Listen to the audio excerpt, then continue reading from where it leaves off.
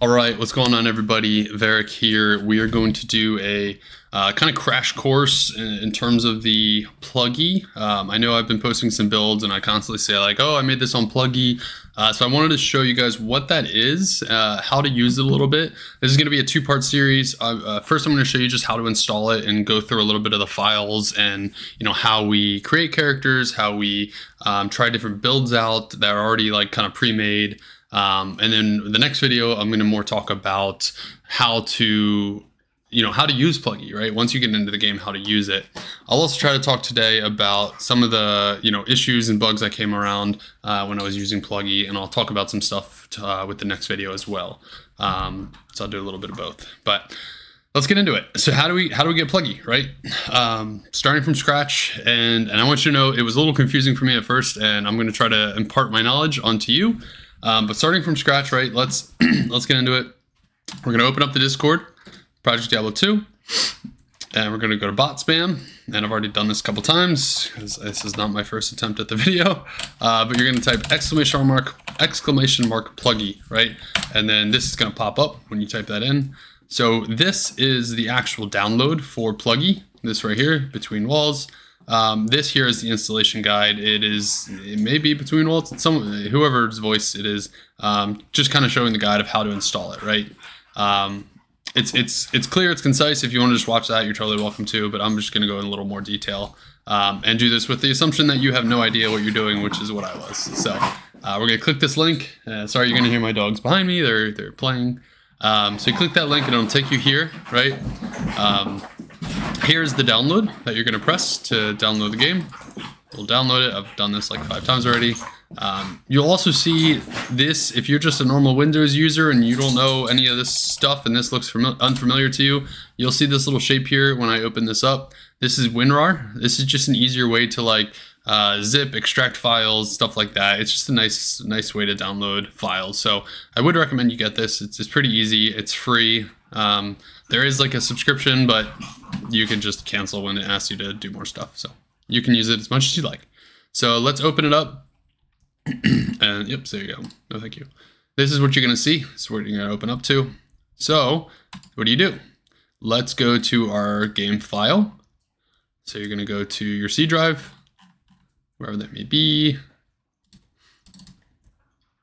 Oh, there it is, PC. C drive, program files. So you're basically just finding Diablo 2, right? Found Diablo 2, and here it is. Now you're going to notice there is no save file. So right now I have nothing in my single player, right? The save file is kind of just like what you have, what's your single player stuff, right? And I don't have anything in my single player, so I'm not going to have any save files. But what we're going to do here is we're going to open these up. We're going to get this save file, and we're just going to put it in there, right? We're essentially copy pasting, you're dragging and dropping. So there it is, okay? So this is the file you just added to your Diablo 2 folder. We're going to open it up and I'm going to show you, okay? So these are characters. This is a character called Bases. This is a character called Legacy. I don't use these. I don't really know why they're included. They may have just a bunch of different more bases that are not in the shared stash. So maybe you can experiment with them, go ahead. But you'll also see these 2 files, blank characters and showcase characters. So these are all your levels, right? You can have level 30 Amazon, you can have a level 99 Amazon, anywhere in between, right? If you're trying out different builds and you want to see like where they are at that progression, you can do that. How do you get them there? You control copy, go back to your save file, control paste, right? So this is the 3rd character now. So there's Bases, there's Legacies, and there's Barbarian, right? So when I open up, now bear in mind, I don't have Plugy yet. I have base Diablo 2 still, right? I have PD2. So if I open this up and go to single player, look at that. I have all those, right? And this is not cheating. This is not like I'm hacking the game. This is offered through PD2. And this is all single player, right? You cannot access this on multiplayer. So I have my Barbarian there, but I can't do the cool Plugy stuff. I don't have the like super long shared stash until I open up Plugy, until I get the game. So let's get the game. Okay, so next we're going to go back to Diablo 2. And remember, this game is going to be through Project Diablo 2. So we're going to open up PD2. We're going to go to PD2, right? And we're just going to paste everything in. In the guide, he tells you not to do the mod stuff. I never messed around with it. I'm not going to mess around with it. So I'm putting everything except for the modded stuff in here. And because I already have Plugy, it'll probably ask me to replace the files in this destination. So you probably won't get that, but if it does, yeah, just say yes, okay? So we have the game now. It is in our files. Now, here it is, plugy.exe. You can put it down there if you want to pin it to your taskbar, just to easier access. It's a little annoying to have to like load all the way to get to the game. But you will notice that now I can double click, and this is Plugy, right? So I'm now on Plugy. See it down here. Okay, so I can open up my character, blah, blah, blah. But that's for another video. We're not going to get too into that right now. What I will show you with the rest of this video is I want to show you how to utilize the save characters and builds and stuff like that. So we've now downloaded the game and we have our saved characters and we do have our shared stash. I'll show you that as well. But say we want to go get a saved character that was already pre-made. Remember, these are showcase characters. I showed you how to get blank characters. Here's our showcase characters. So these are characters that people have made that whoever controls Plugy decided, like, that's a great build. I'm going to put it into the game and, you know, put it into the file so people can use them, right? So, hey, I'm a barbarian. I'm just going to keep showing you barbarian stuff. So say I want to try out a Warcry barbarian. I'm going to copy this. I'm going to go back to my save file. This is where my characters lie. And I'll put it right there. So there it is. You are going to see the name Warcry when I open up a new single player. Boom, there he is. We'll load him in. Okay, this always takes a little bit to open, that's all right. Just wait. Okay, so now this is someone's character that they made. This is the character that someone made in real time that we decided was awesome enough to save and put into the shared files.